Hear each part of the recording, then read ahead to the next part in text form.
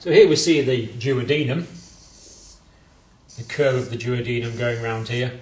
This would be coming from the pyloric area of the stomach. And all these dots here are the pancreatic islets.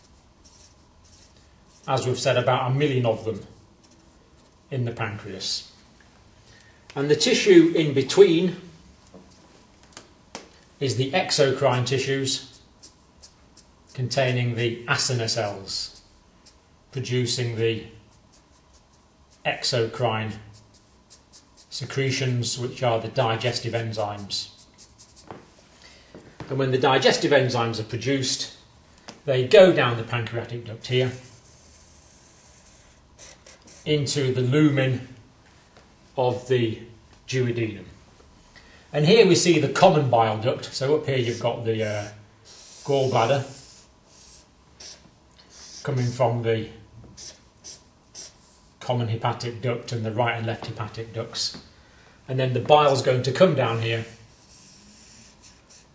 down the common bile duct here, which goes through the tissue of the pancreas and meets up with the pancreatic duct.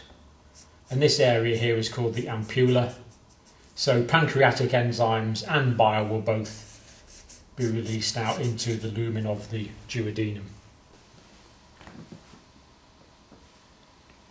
Now this diagram is showing a single pancreatic islet, and we can see that there's the islet core containing beta cells, so these will all be beta cells in here. When the level of blood sugar rises, these beta cells will detect that and produce insulin.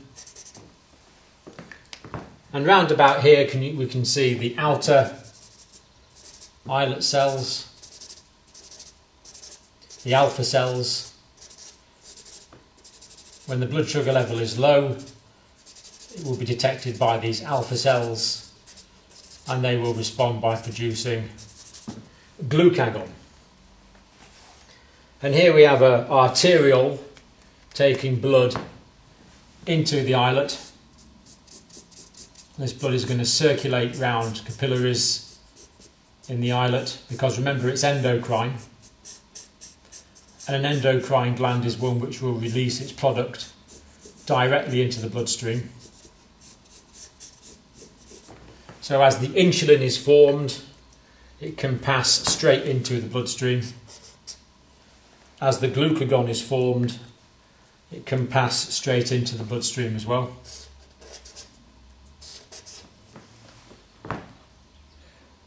So it can regulate the amount of glucose in the blood by their combined actions.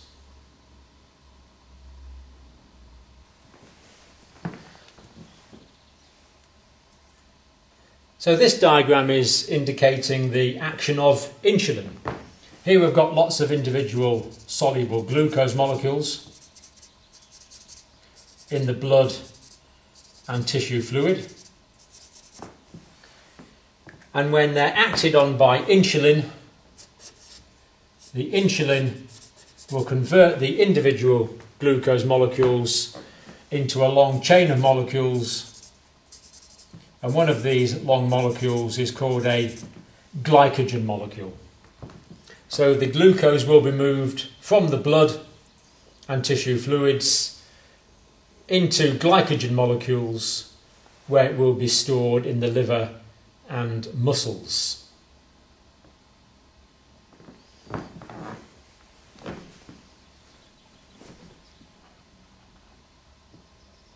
Now this diagram is indicating the activity of glucagon. Here we have lots of insoluble molecules of glycogen, or one long molecule of glycogen. That's acted on by the glucagon, and the glucagon will convert the stored glycogen back into individual soluble molecules of glucose. These individual soluble molecules of glucose will go into the blood and tissue fluid, where they will raise blood sugar levels. Now this diagram illustrates the physiology of another action of insulin, because here we see the individual glucose molecules, and normally they can't get through the phospholipid bilayer of the cell membrane. This is normally impervious to glucose molecules.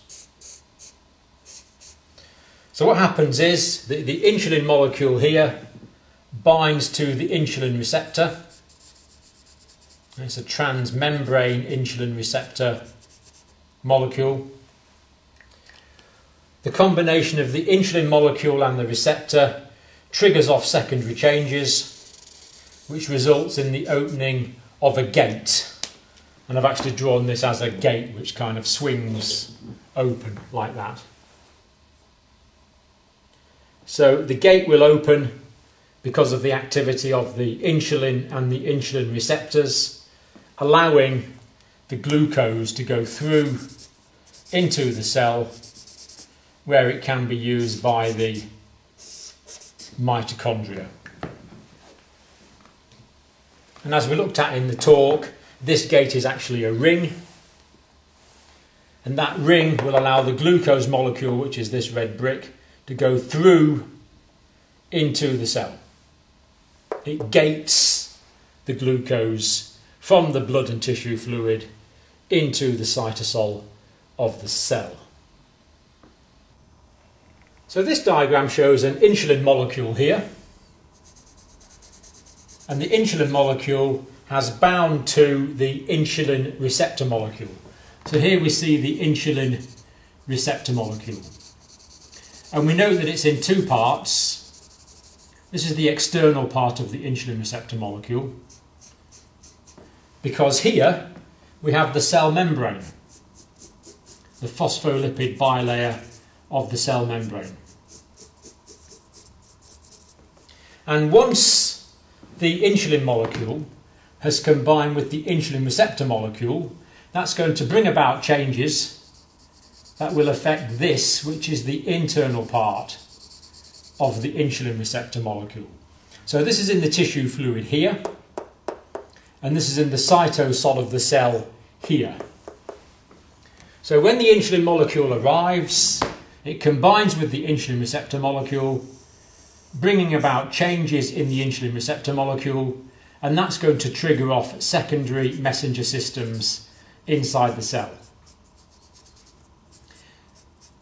And for this to happen, you need the combination. You must have the insulin molecule itself, and you must have the insulin receptor molecule. You need both parts, the insulin and the receptor molecule. And it's only when the insulin activates the insulin receptor molecule that it brings about the secondary changes, and the secondary changes cause the glucose transporter molecules to rise to the surface of the cell membrane. They will sit in the surface of the cell membrane, and that will allow the glucose into the cell, because remember, the glucose molecules are water soluble and cannot diffuse into the fatty cell membrane.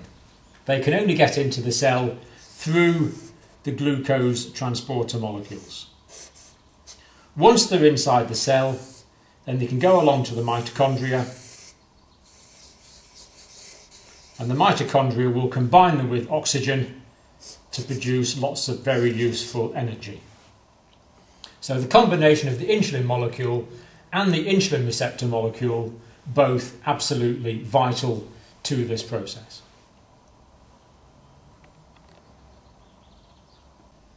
So as a result of the secondary messenger systems inside the cell, the glucose transporter molecules rise to the surface of the cell membrane. And here we see that in cross-section. So here we have the phospholipid bilayer of the cell membrane. And here we have a cross-sectional diagram of the glucose transporter molecules.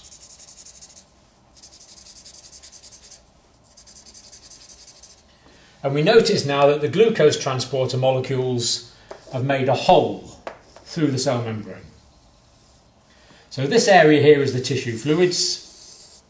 This area here is the cytosol of the cell, And of course it's the cytosol of the cell which contains these useful mitochondria.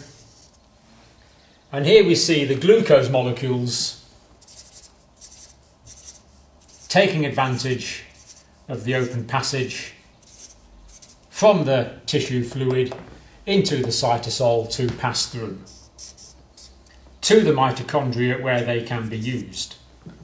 And of course, the more glucose molecules that pass from the blood and tissue fluid into the cytosol of the cell, the lower the level of glucose in the blood and tissue fluid will be, illustrating one of the hypoglycemic actions of insulin.